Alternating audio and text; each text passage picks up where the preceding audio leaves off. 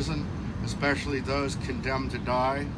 And we remember all those victims of communism, known and unknown. Rest eternal grant unto them, O Lord, let light perpetual shine upon them. May their souls and the souls of all the departed, through the mercy of God, rest in peace, and may they rise in glory. Amen. Thank you, Reverend Knowles.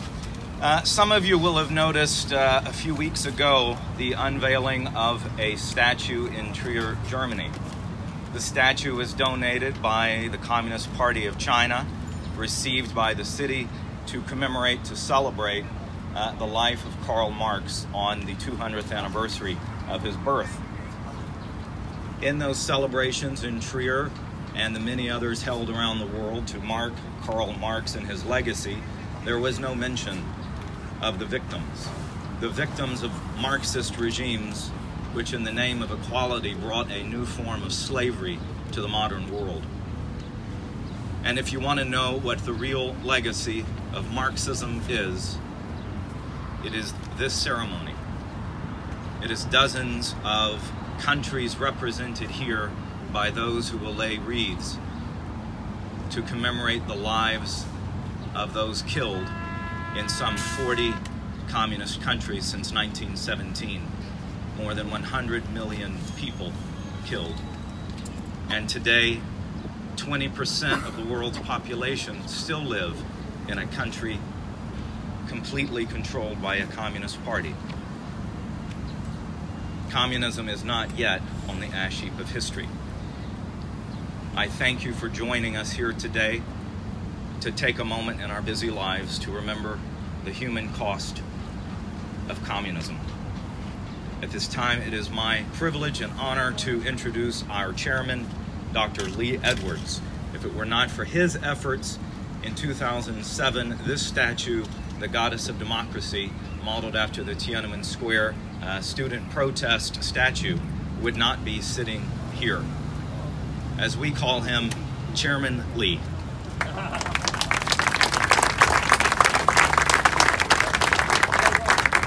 Thank you, Marion.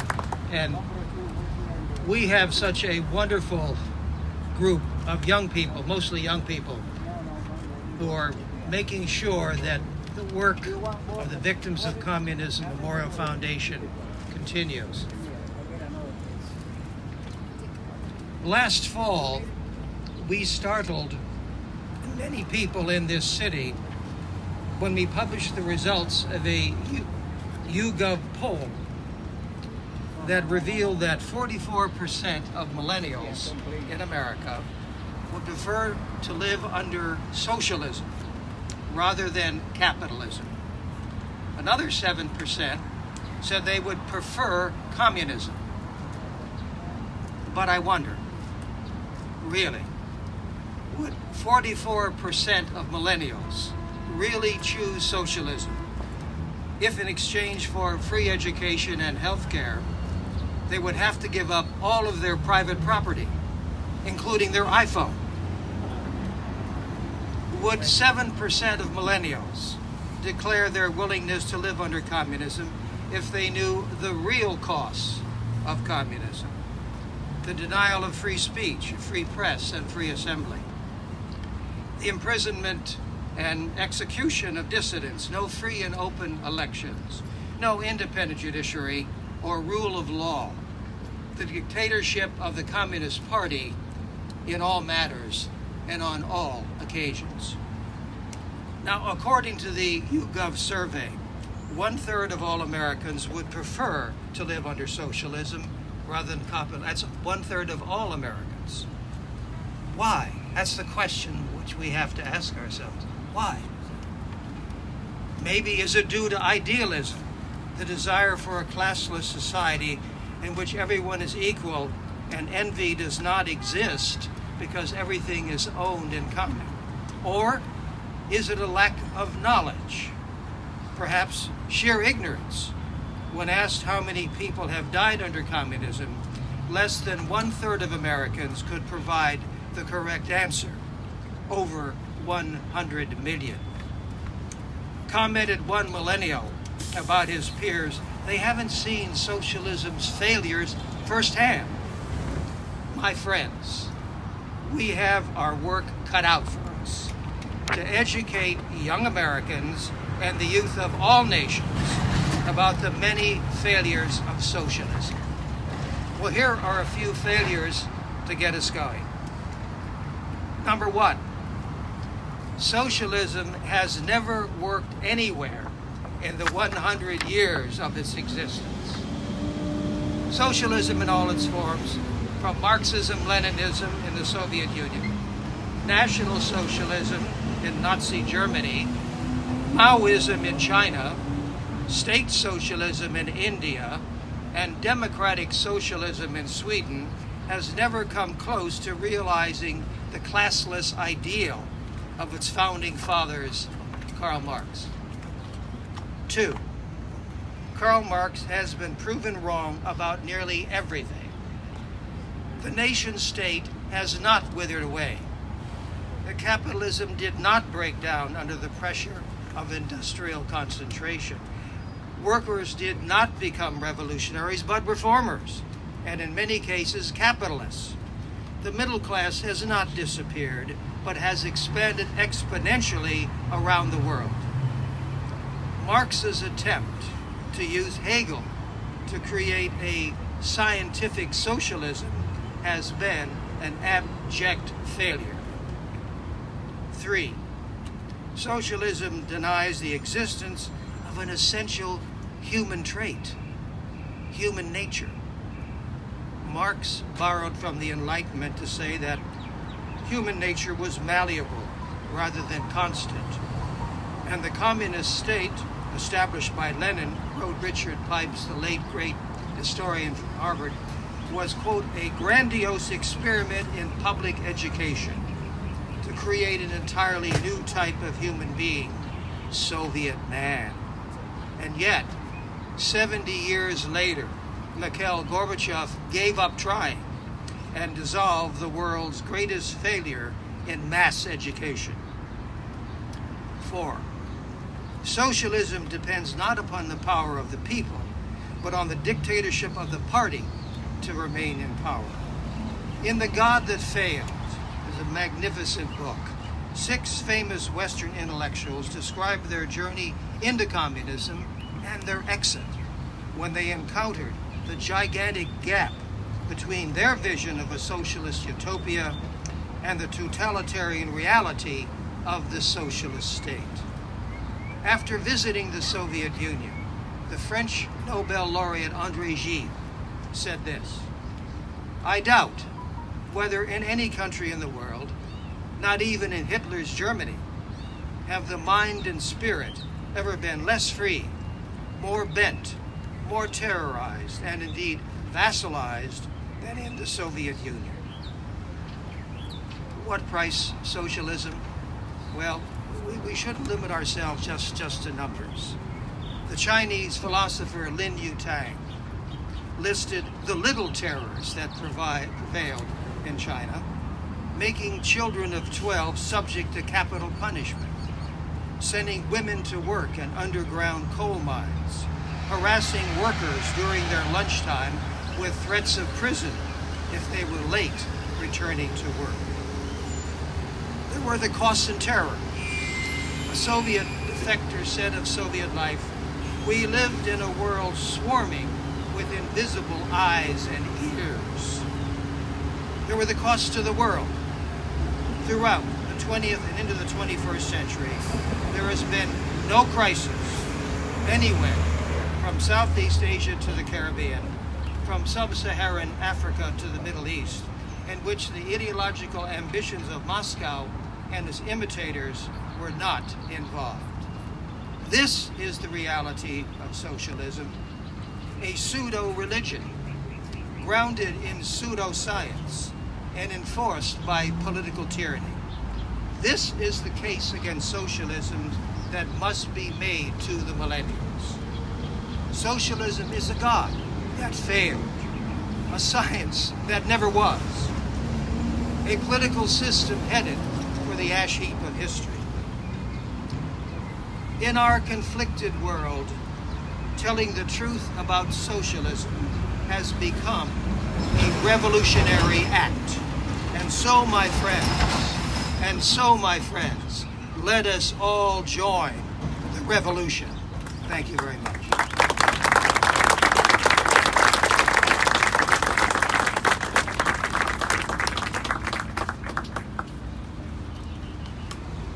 The Truman Reagan Medal of Freedom is awarded to those individuals and institutions who have demonstrated a lifelong commitment to freedom and democracy and opposition to communism and all other forms of tyranny.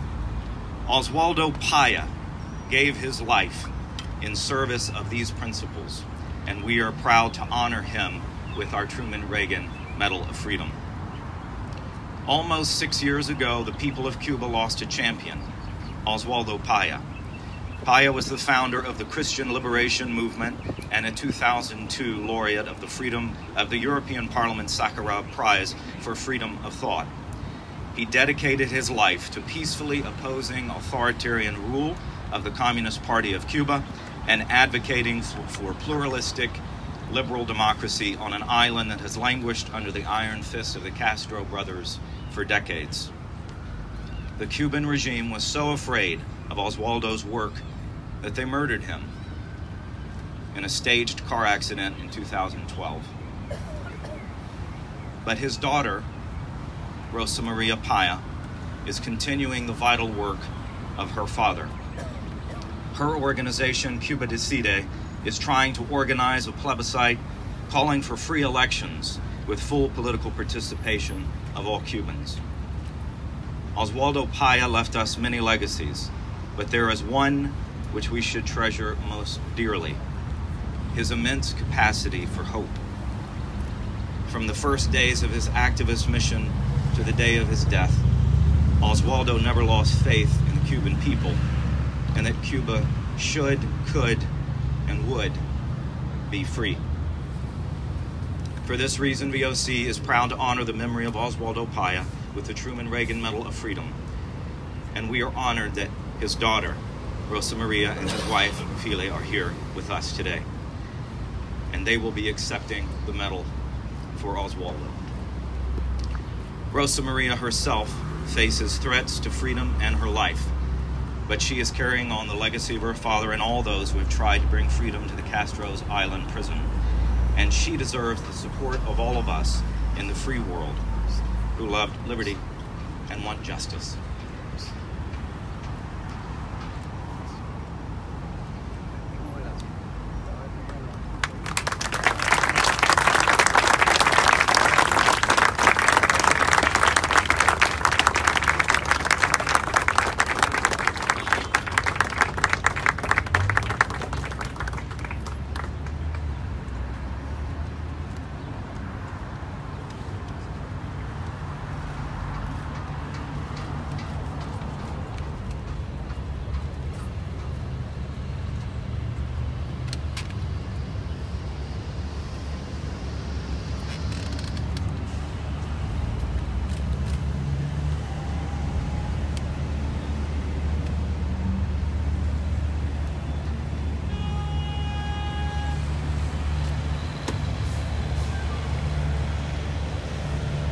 Thank you so much, Sherman Lee, our dear Marian, and Victims of Communism Memorial Foundation for this recognition to the life and the legacy of my father, which is also a recognition to the fight of the Cuban people for their liberty, and to the fact that we, all Cubans, we are also victims of the communism. In March 2012, 3 months before the Cuban regime murdered my father, Pope Francis visited Cuba. And we attend to Mass, we attend under great surveillance and persecution of the Cuban state security. My mother and my father walked from our house till the square where the Mass was taking place, surrounded by agents of the state security. After Mass, the press asked my father about the message of the Pope and about the message for the Cuban people. In that occasion, my father said, "The Pope has said that communism no longer works in Cuba. It is true. It does not work in Cuba because communism has never worked for good. It has only worked as a mechanism of oppression for an oligarchy to become rich, to have all the power and privilege, while the majority is poor, and these poor people have no voice to say, not even that they are poor." My father dedicated his life to return that voice to the Cuban people and to return that voice to all the victims of the Castro regime, not just in Cuba, but in the rest of the region. That's why we really appreciate this recognition. In the name of our family, in the name of the Cuban Democratic Movement and the Cuban people that now is also recognized not just in his suffering, but in his fight and in its right to freedom. That freedom is going to come soon to Cuba. It's going to come also because we haven't lost our hope. My father helped us to keep that hope alive, and now that hope needs to be also fed and needs to be heard in the international community.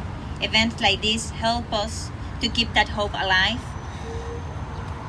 and we hope that this momentum of solidarity is going to be also the beginning of a new day for the Cuban people and for all those in Latin America, in places like Venezuela and Nicaragua that have been also suffering because of the interference of the Cuban regime. All those voices now can know that they have friends in the international community that are also ready not just to listen, but to take action in favor of our liberation. Thank you so much.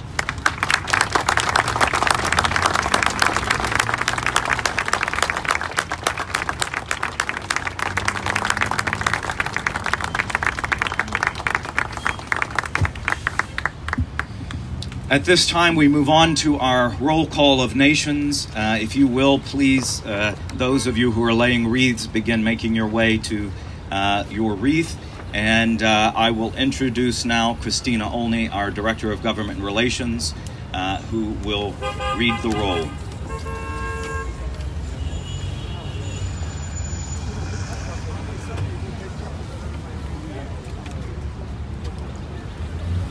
Good morning. On behalf of the Foundation, I would like to thank the 25 embassies and diplomatic delegations who have joined us this morning to honor the 100 million victims of communist regimes around the world, to celebrate liberty where it has triumphed, and to further our pursuit of a world free from communism. I would also like to recognize the ambassadors and minister who have joined us for the ceremony this morning. His Excellency Grigor Havhannisyan, Ambassador of Armenia. His Excellency Timohir Stoichev, Ambassador of Bulgaria. His Excellency Lori Lepik, Ambassador of Estonia.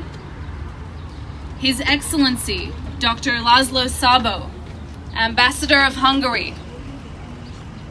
His Excellency Andres Tekmanis, Ambassador of Latvia.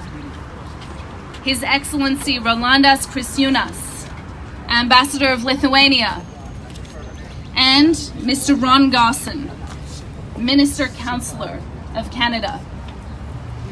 We will now commence the wreath-laying ceremony. Embassies will be called in alphabetical order. And we will start with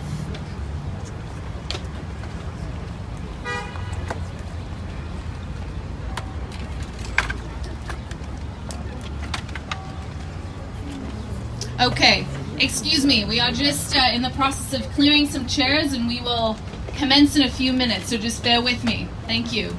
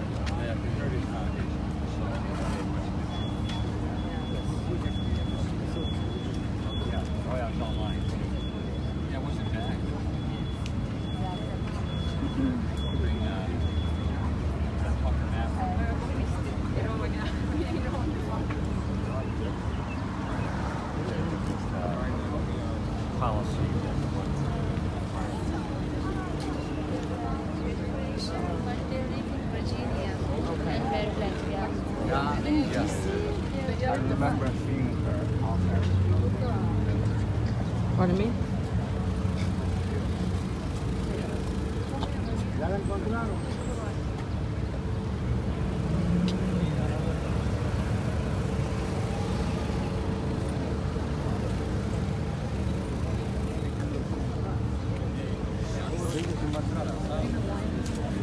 Pardon me?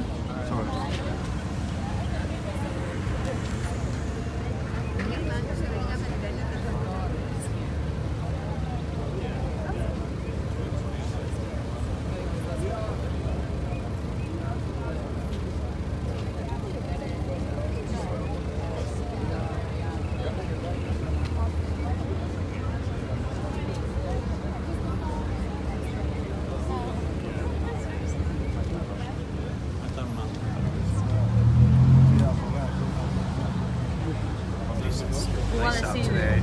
Carl was saying that like previously Dile algo a la gente de Paya y en el mundo. they're just standing. De Cuba Decide, porque tú participas en Cuba Decide. Bueno, aquí estamos para honrar a todas las víctimas del comunismo y muy en particular a las víctimas cubanas, y muy orgulloso y honrado de que estén también honrando la memoria de Oswaldo Paya, una figura, un mártir cubano que tanto representó y representa y representará para el pueblo cubano. Y tenemos que seguir sus ideales, su legado, y por eso trabajamos arduamente con Cuba Decide para que el pueblo cubano en un futuro pueda decidir su futuro de democracia y libertad. Gracias, doctor. Muchas gracias. ¿Quieres que le tire una foto? Aquí antes que